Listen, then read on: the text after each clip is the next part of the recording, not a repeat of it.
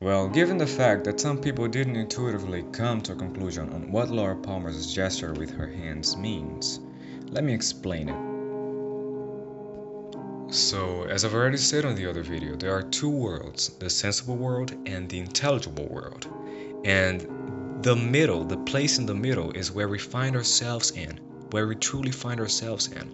And it is the intercourse between the two worlds that the arm talks about. And do not forget, electricity or fire is the only way to make the connection between them. It's humans too to make the connection between both worlds, accessing the world up there and reflecting the same one in an imperfect way, of course, down here in the sensible world. And let's remind ourselves of Log Lady's introduction, episode 9. And I quote, "As above, so below, the human being finds himself or herself in the middle. There is as much space outside the human proportionally as inside," end of quote. So here, that space inside the human being is the perception of reality. And the space outside the human being is that intelligible world, that world of ideas, where true ideas come from.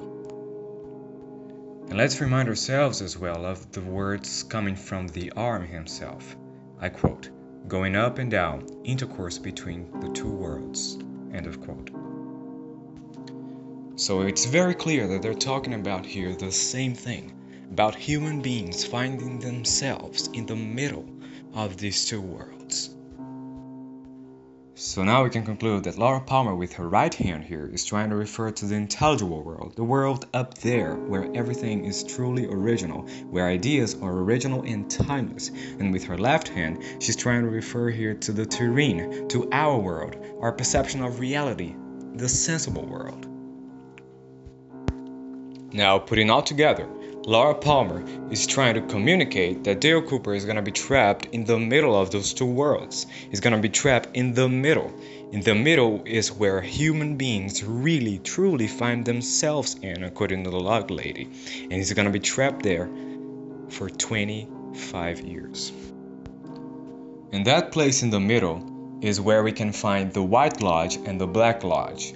You will only enter the White Lodge if it is with pure love, and you will only enter the Black Lodge if it is pure evil or love with fear at the same time. And that's unfortunately what happened to Dale Cooper. So yeah, that's it. I really hope you liked the video, and do not forget to subscribe and hit that like button if you really approved it.